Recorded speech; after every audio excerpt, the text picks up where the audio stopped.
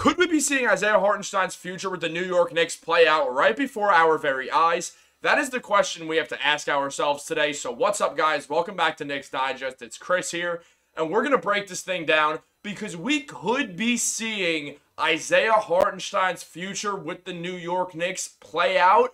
It could have just been revealed through a contract that was signed by Kelly Olynyk to the Toronto Raptors as an extension. So let's take a look because Bondi commented on it. So if you look below, as you may have seen a week ago, Kelly Olynyk agreed to a 2-year, $26.25 million extension with the Toronto Raptors. Olynyk from Canada stays around, gives him a shooting big man around RJ Quickly and Scotty.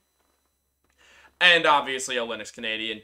But that's not what we're talking about. We're talking about what Stephen Bondi had to say here, which is, should raise the market for the value of Isaiah Hartenstein in free agency. If Olynyk gets over $13 million per year, what about Hartenstein, a younger and better rebounder slash rim protector? Now, obviously, the initial response to that is, well, I mean, Olynyk can shoot. He has something that Hartenstein doesn't. He's one of the best shooting centers. He's one of the best stretch fives in the NBA. Yes, but Hartenstein is better than Kelly Olynyk. We all know that, and this does give a little peek into the market that we could be seeing for Isaiah Hartenstein, because no, Hartenstein is not a shooting big man, but he is a tremendous playmaker at the 5. He's an awesome rebounder, awesome rim protector, tremendous player, and a starting level center for a contending team, as we've seen since Mitchell Robinson went down with the injury. And the Knicks could be in danger of losing him, as Hartenstein could just be playing his way right off the New York Knicks, because he has been great as a starter. I think we can all agree that way. Hartenstein has been tremendous with the New York Knicks as a starting center. The problem is, he was also great as a backup center last year. The problem is, we can only pay him so much money, guys. So we gave Isaiah Hartenstein a 2-year contract, and that means we do not have his bird rights. We do have his early bird rights, and we'll get into that in a second. But we can't just pay Isaiah Hartenstein whatever we want. We can't go over the salary cap that much to get Isaiah Hartenstein back on the New York Knicks.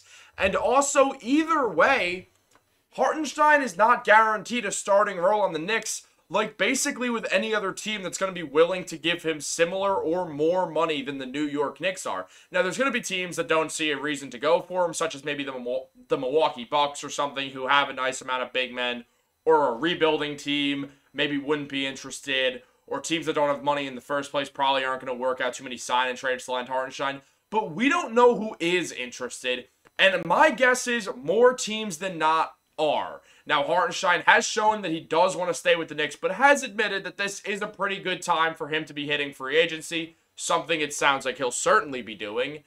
As really what Michael A. Scotto is mentioning here is that, is there a world where Isaiah Hartenstein prices himself out of New York because he's got the early bird rights? So it's like an Austin Reeves and Herb Jones this past year. It's going to go up a little bit so that he could be in that $13 to $14 million range. He played all 82 games last year. Tibbs loves him, so he's probably looking at least the non-taxpayer mid-level money, which is at $13 million because he's reliable, he knows his role, and he's been reliable in the past there.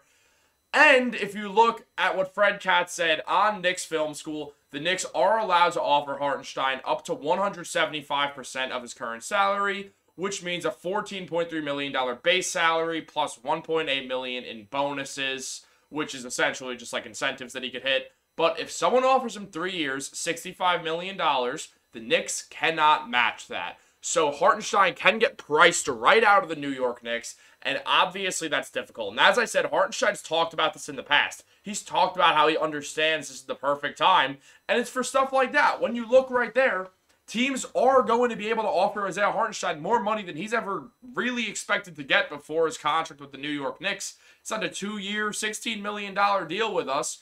And, I mean, he has outplayed that contract. I mean, the Knicks won that year in free agency. They won 2022 NBA free agency like crazy. They got Brunson on a bargain. They got Hartenstein on a bargain. Hartenstein has been a great starting center for the New York Knicks, one of the best role players in this team. And Jalen Brunson has become a near NBA superstar and one of the best players in the NBA's Eastern Conference. So clearly we're already seeing the Knicks are great at signing guys to contracts. But now we're going to have to watch them retain guys. Yeah, they retained Julius Randle. They got him on a nice deal that was not as much money as some people could have expected. But Julius understood why. He wanted the Knicks to get better. He didn't just want to get paid and play for a team that wasn't winning. He wanted to play for a championship contending New York Knicks roster. So he took a pay cut, as that's what franchise-level players do for their team. They take pay cuts to help your team build around you. Julius did that. It's part of the reason why the Knicks were able to get Jalen Brunson. So that was huge for the Knicks. They have really good contracts right now, but eventually they're going to run out, and we're starting with Hartenstein. I mean, look, when Quickly's contract was coming up, and we're like, oh, no, we're going to have to pay him. We just gave Dante DiVincenzo that money. We're throwing money left and right. We're going to be pretty near that apron, that second apron. What are we going to do? And the answer was, trade Emmanuel Quickly and RJ Barrett and his contract for OG Anunoby, someone else who's due for an extension this summer. OG will sign an extension. He's indicated everything that he would take less money to stay on the New York Knicks because this is where he's wanted to be for some time now. OG's not getting $40 million from the Knicks. It's not happening. He's not going to be the highest paid player on the Knicks. I just don't believe that to be true. I think he'll get somewhere in the range of like the high 20s, low 30s, which though a lot is going to be worth it because he does help the Knicks become a much better team. There's a reason why the Knicks are 12-2 with him, and we are about to talk about OG Anunoby a little bit more. But also, when it comes to Isaiah Hartenstein, you have to rationalize here. We have Mitchell Robinson. Mitch has been great, but that's when he's healthy. Mitchell Robinson's not always healthy. Yeah, Hartenstein's dealt with those Achilles injuries, but last year played all 82 games. Dude was a soldier for us. Randall was the only other guy on track to do anything like that last year, and then the ankle problem happened, so he didn't. Hartenstein has been a warrior for this Knicks team. He has been one of the most important players for this Knicks team. When teams can play hack-a-Mitch on Mitchell Robinson, guess what? You put Hartenstein in the game. The rim protection is still there. It's not as good because Mitchell Robinson is one of the 3 best rim protectors in the NBA and the best offensive rebounder. But Hartenstein is not that far behind on either sides of that bill. So, except he can shoot free throws. So yeah, maybe Hartenstein's not as good at what Mitch is great at, but he also has his own talents, his own things that make him special. And when you look at each of these guys, you have to decide, what are we going to do? And here's the deal. Even if we trade Mitch, that doesn't free up money to sign Hartenstein. So we could still lose Isaiah Hartenstein anyway, and that would be a nightmare. We don't want that to happen, so we kind of have to play this safely. And unfortunately, playing it safely does mean the Knicks could lose Hartenstein in free agency this year. If a team sees him and says, that is our starting center of the future, let's throw him over $20 million a year or around $20 million a year, Knicks can't pay that. You lose Hartenstein. And that's the end of it. Yeah, you have Precious Achiuwa, but he's been better as a power forward. You have Jericho Sims, but he's been, he's had his moments. He's also had moments where it feels like he shouldn't play.